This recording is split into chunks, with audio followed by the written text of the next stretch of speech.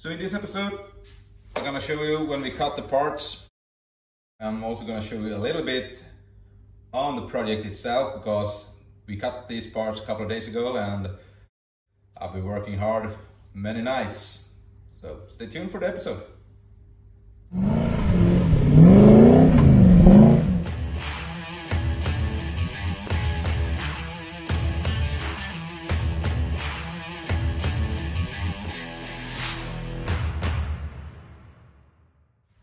The fabrication has finally started on the TJ Gladiator project. The other day I went to a friend with a waterjet cutting machine and we cut a lot of brackets for, I think it took like 6 hours. So it's brackets like this, and I've drawn these brackets myself in the computer, and we threw them into the system for a waterjet cutting machine and we cut them. A couple of years ago, or more, I don't know, it's like 8 years ago, I used to work with waterjet cutting machines. I was an operator and also designing the parts to be cut. So I'm well known to these machines and I know the capabilities, and they are amazing what you can do. First off, of course, the quality of the parts looks good compared to if you're working with a cutting disc.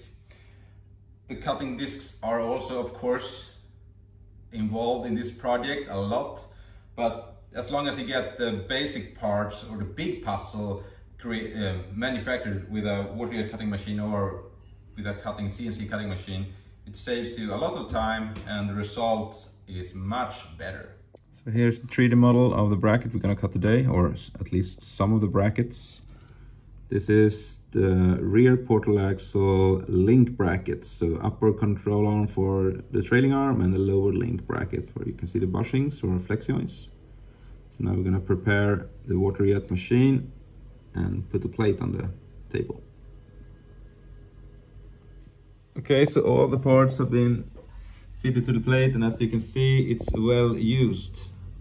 I think we can fit, I don't know, 4 or 5 more brackets up there, some of the small ones, but that's it. Here's the plate, 2 times 1 meter, and this is the one we're gonna cut in pieces.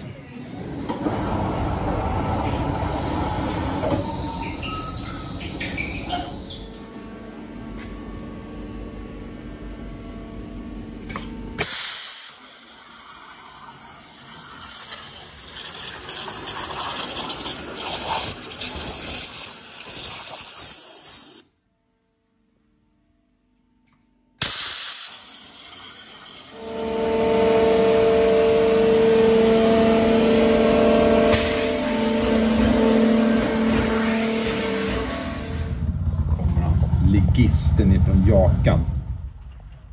Oj, oj, oj. Det blir bråk.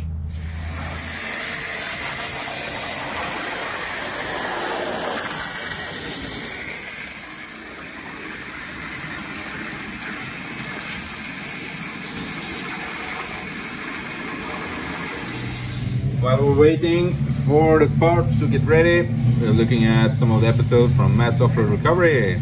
Nice.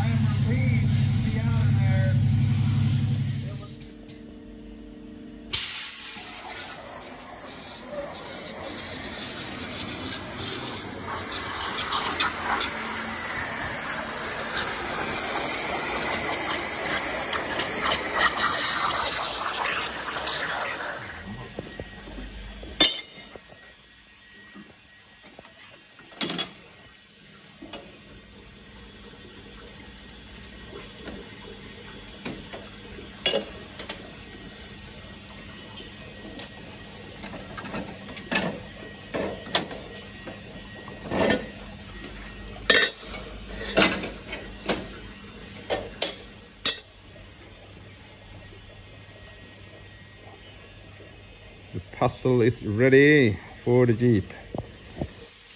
Many parts, so hopefully I remember how I'm gonna assemble everything.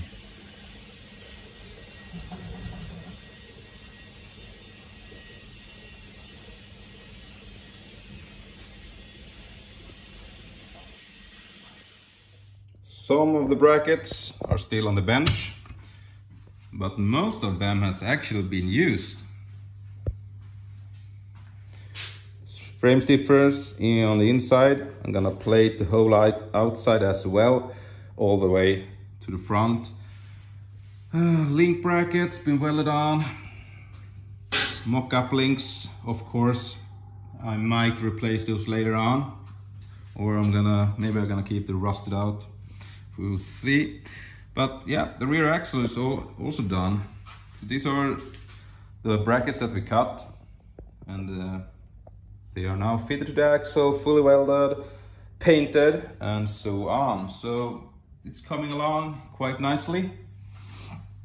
And so far everything fits as planned. We'll see how long that continues. It's still a lot of fabrications to do. I'm gonna start with the front section this weekend, but before then I'm gonna plate the whole frame and might put some base coat on the rear so I don't get any surface rust on the sandblasted bare metal. Please like and subscribe if you liked the episode, and I promise you there will be a lot more episodes coming up shortly with a lot of fabrication. Take care. Bye.